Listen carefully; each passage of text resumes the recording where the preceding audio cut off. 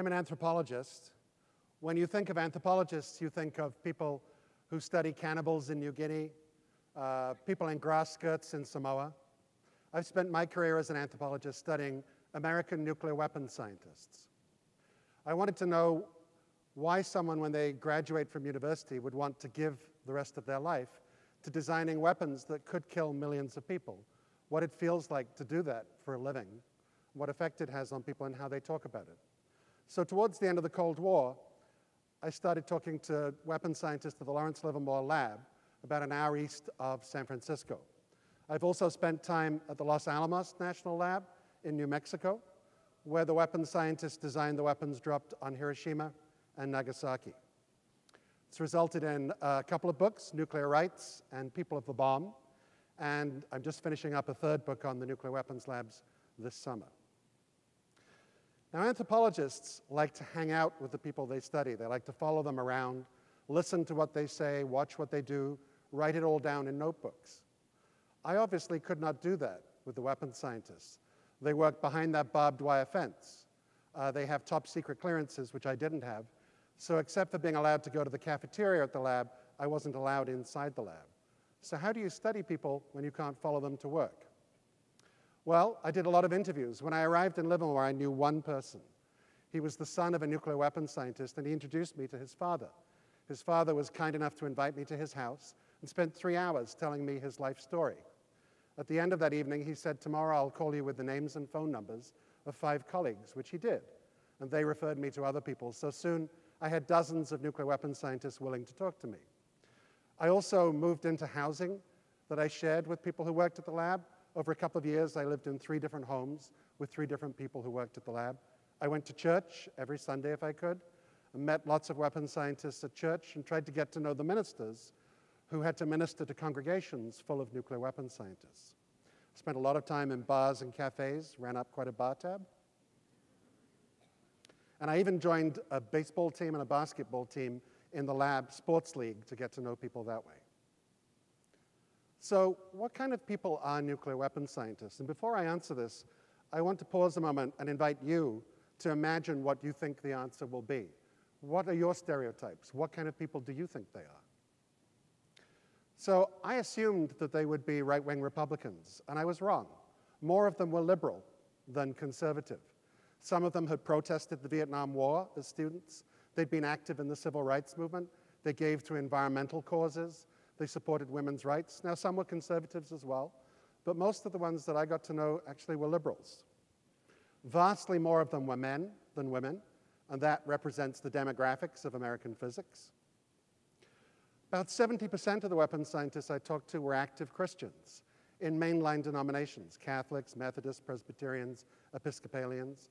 There were quite a number of Jews as well, quite a lot of Mormons. There's a big Mormon church in Livermore, and a couple of Buddhists.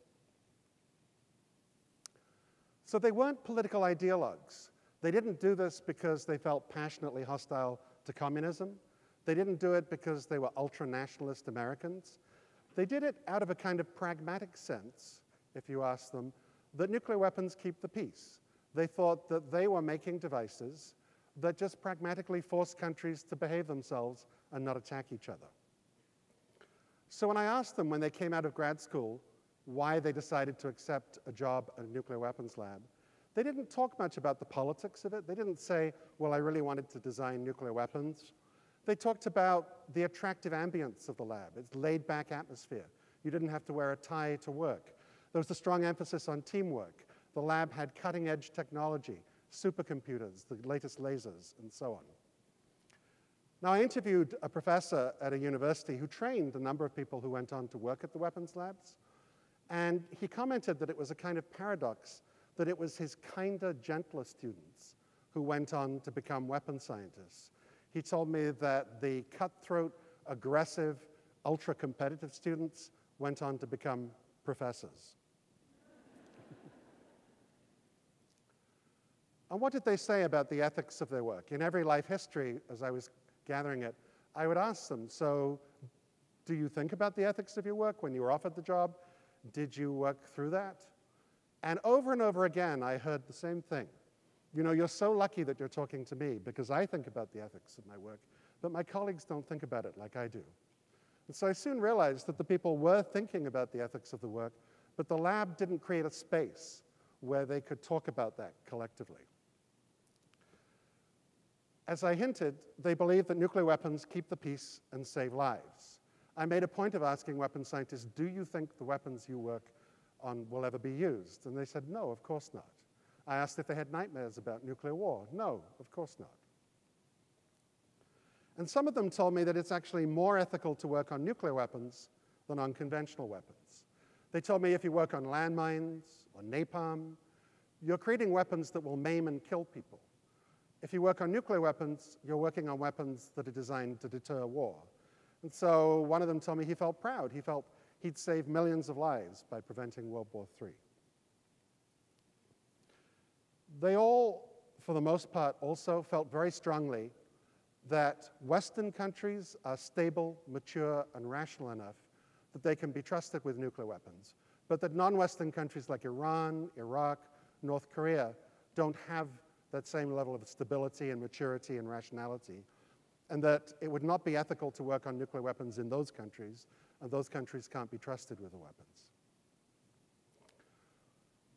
The scientists, if you ask what their main product was, they produced nuclear tests. The US did over 1,000 nuclear tests over about 50 years during the Cold War. The last American nuclear test was in 1992. President George H.W. Bush signed legislation ending nuclear testing in 1992. And then President Bill Clinton in 1996 signed the Comprehensive Test Ban Treaty. So since 1996, there was a flurry of nuclear tests by India and Pakistan in 1998, and there's been a handful of tests by North Korea. But apart from that, nuclear testing is over. Britain, France, America, Russia, China have not tested nuclear weapons since they signed this treaty in 1996.